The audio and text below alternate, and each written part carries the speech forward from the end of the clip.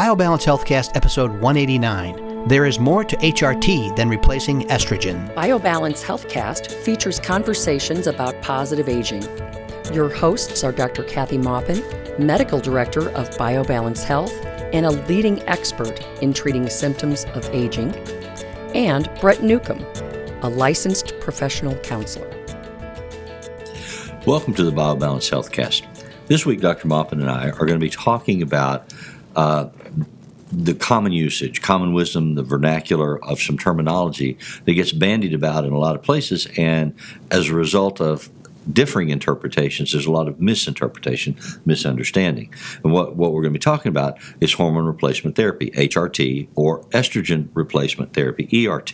Those are key words or terms, acronyms that get thrown around, and they mean different things to different people, and none of those are quite precise.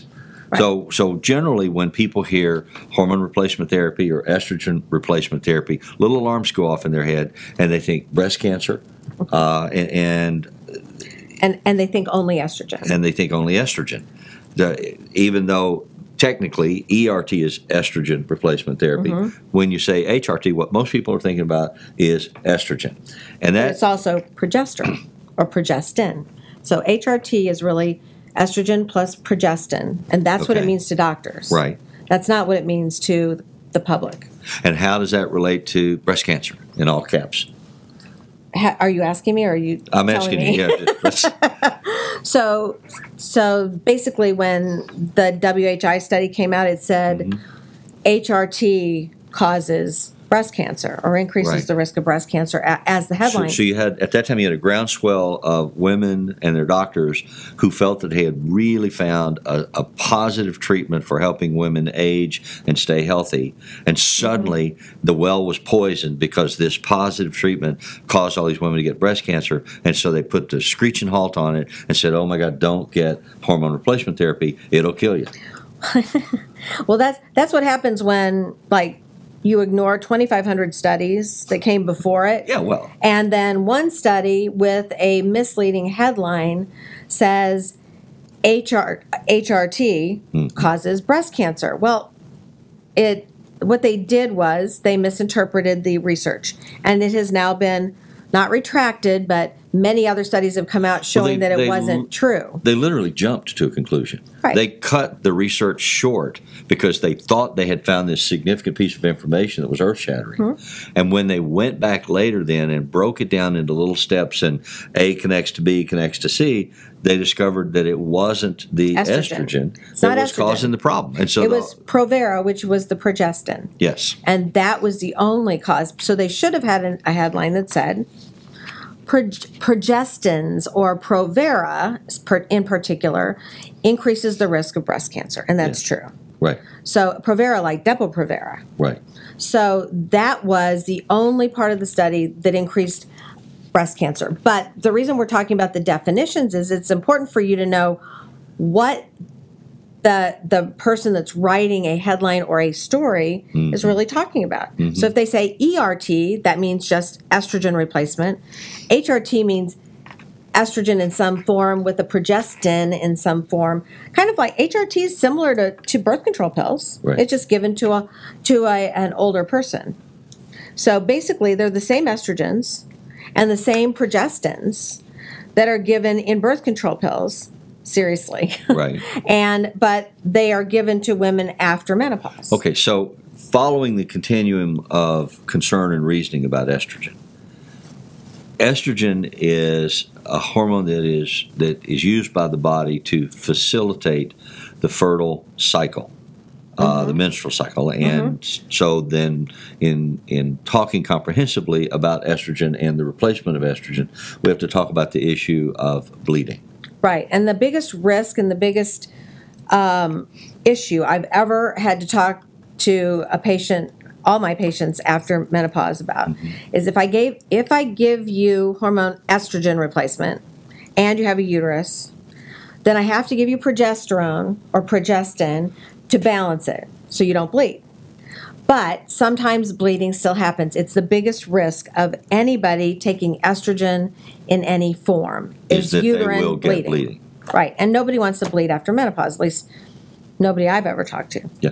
So that was it. Nobody sits around and says, "Gosh, I really missed that." Yeah, well, I think long ago there were a lot of male doctors that misinterpreted it and thought that that was a great idea. One of the ways they made their own lives easier is they gave cyclic progestin to people, just like a birth control pill, with estrogen and progestin for 3 weeks, and then off of everything for a week, and then postmenopausal women would then have to bleed.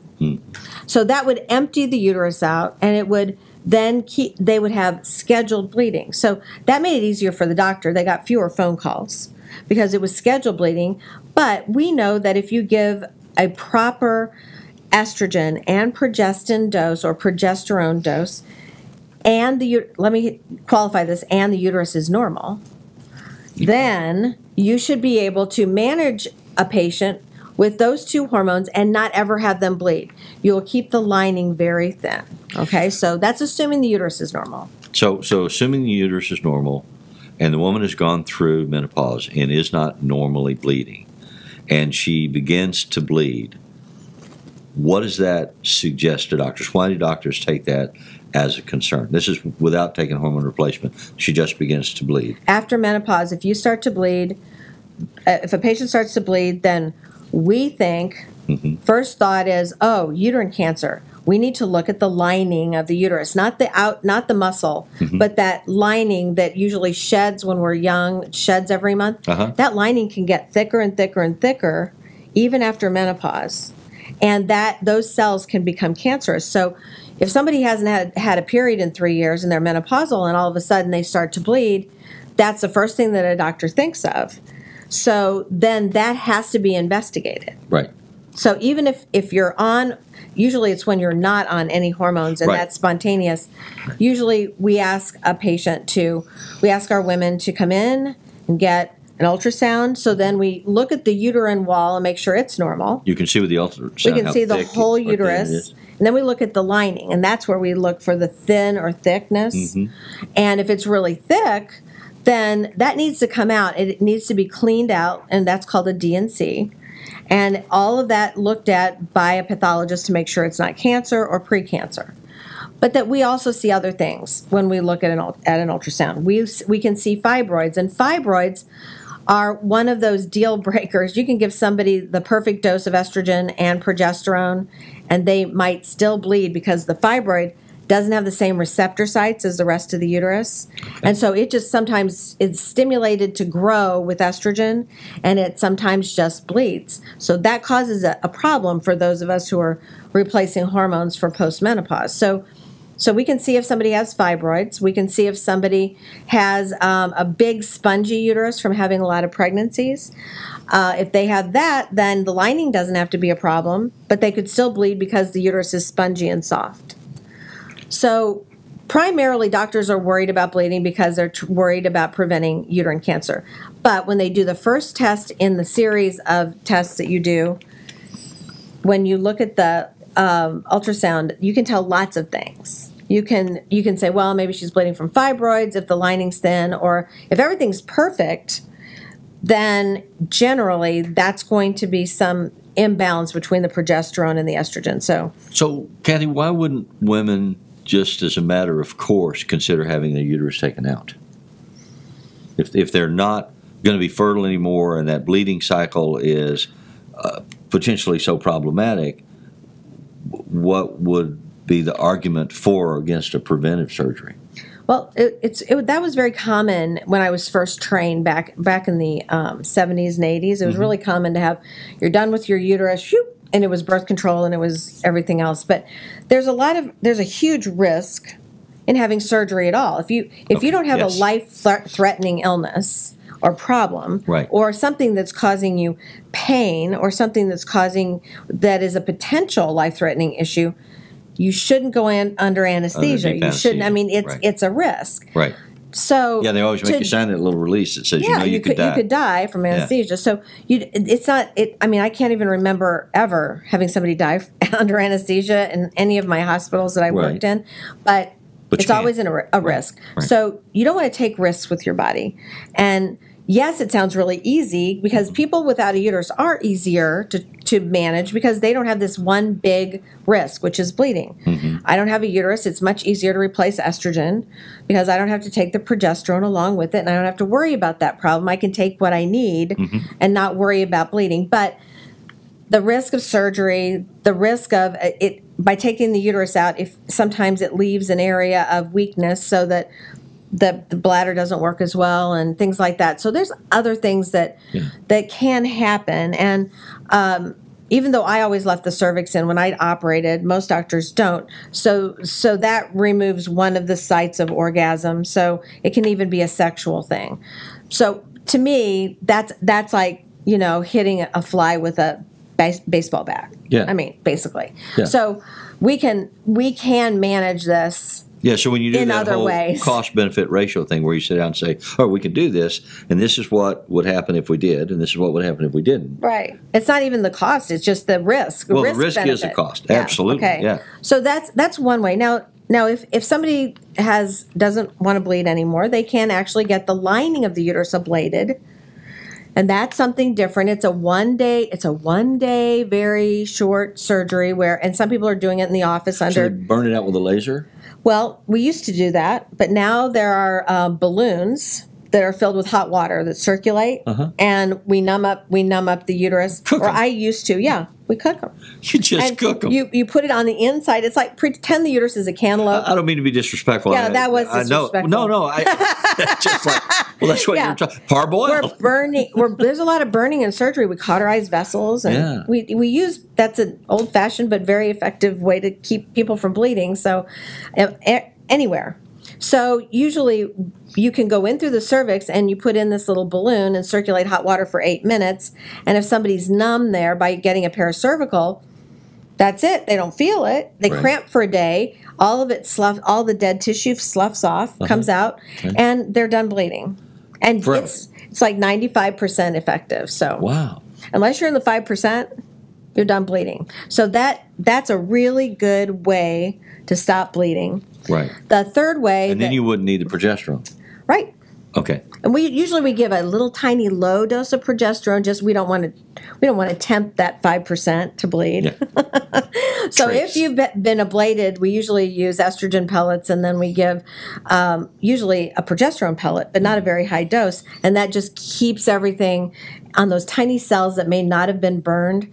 Keeps you from bleeding from there. We don't want to tempt fate. So now, when you were doing gynecological practices, those were things that you could do in your office. You no longer do that, though. No, I don't do it. So you would refer that out. Yeah, I send them to all the very good gynecologists here in St. Louis. Sure. Okay. So the third thing, what to do if you are having bleeding and it's not cancer, and you want to take hormones, besides taking progesterone, is to put a Mirena IUD in, and just a Mirena, not the other kind, because any other kind, because Mirena has a little progesterone package that lasts 5 years, and instead of putting progesterone throughout your body, and some people don't tolerate it very well, then it's just a little tiny bit of progesterone inside the uterus. So we insert that into the uterus, and it deploys. So these little ram's horns kind of open Hooks up, on. and then on this little piece of plastic, there's a package of progesterone that lasts 5 to 7 years for bleeding. So 5 years for birth control. So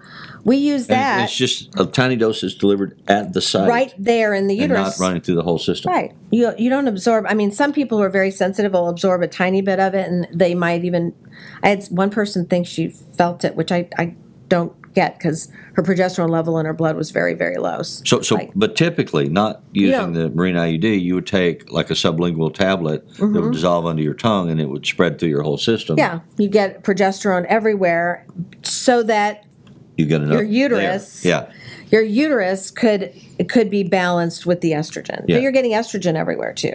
Okay. So, but those are the ways we use to stop bleeding or prevent bleeding.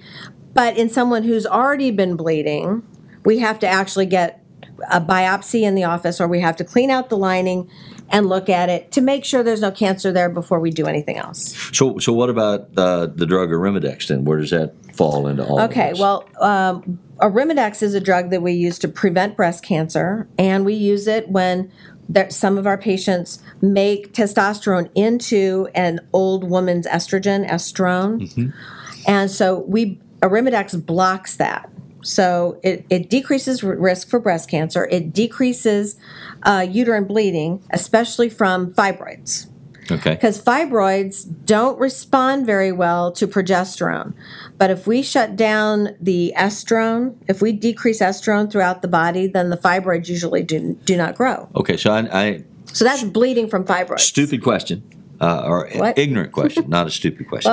Well, can you tell me more what a fibroid is? Is it a tumor? Is it like a ropey mass of fibers that grows like a cancer grows? What is it that you would be concerned about?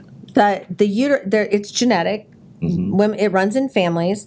Women usually are Mediterranean or Southern European descent or African American. We all have a higher risk of it, but they are benign. They're not cancer. Okay. They grow under the influence of estrogen. They're a whirl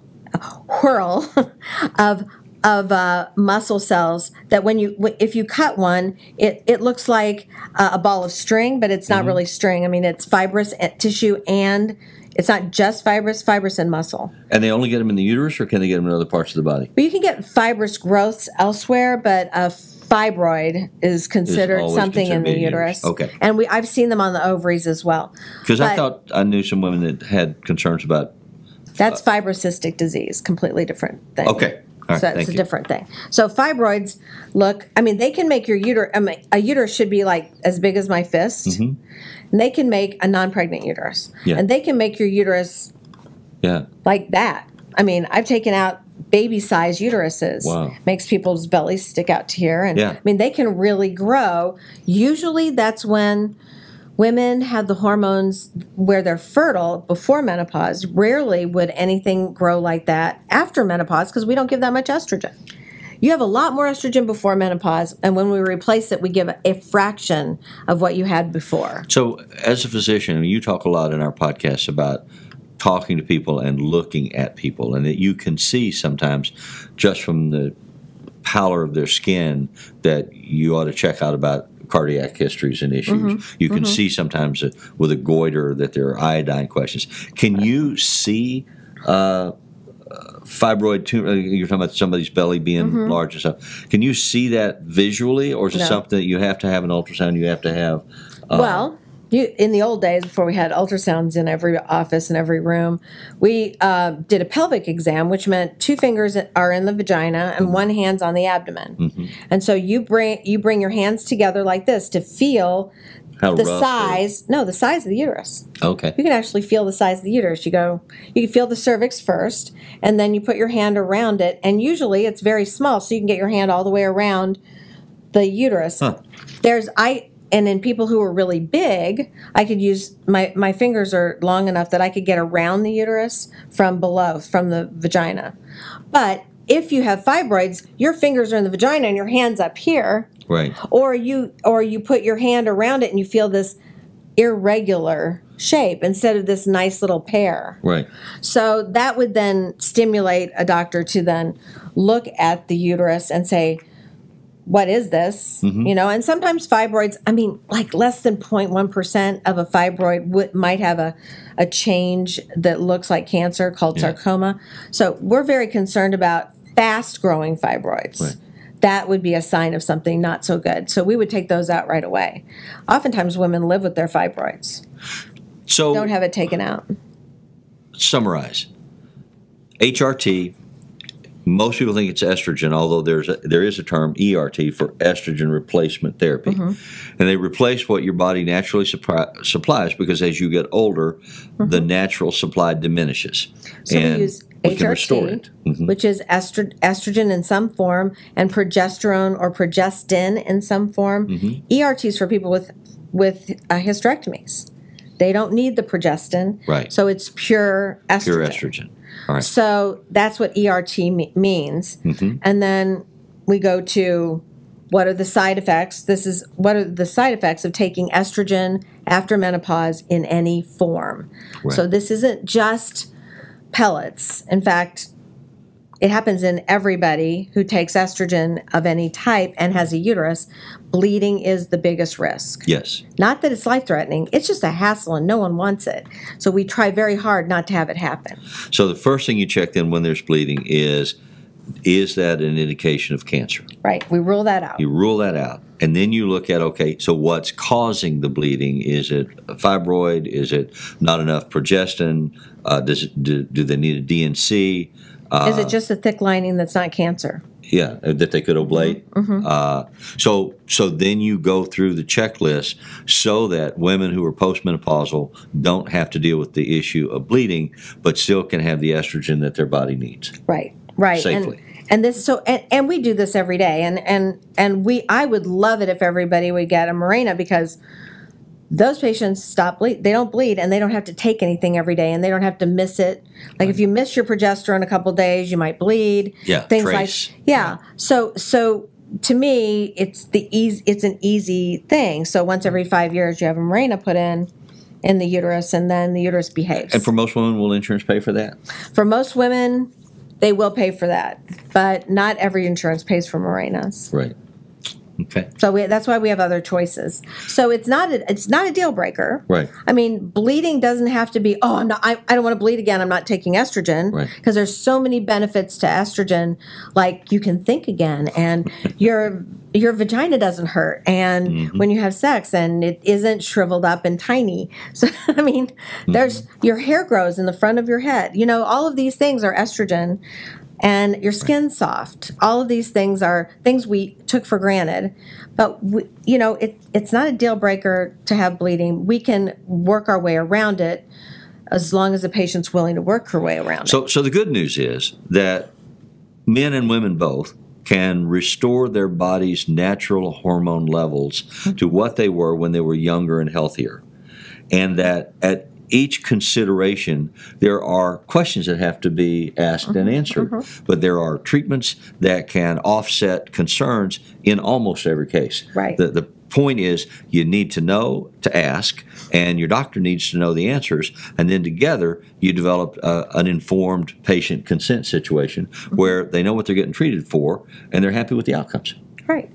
And it's up to you to tell your doctor what you really want. And if they say, you don't need that, and you say, well, I really want to do this, then they should do it for you. I mean, it's your request. You're the patient. It's your body, so you should be able to get what you want. All right. So as always, we thank you for listening and hope you come back next time. Email your questions or comments to podcast@biobalancehealth.com. You can find the BioBalance Healthcast on iTunes and on YouTube.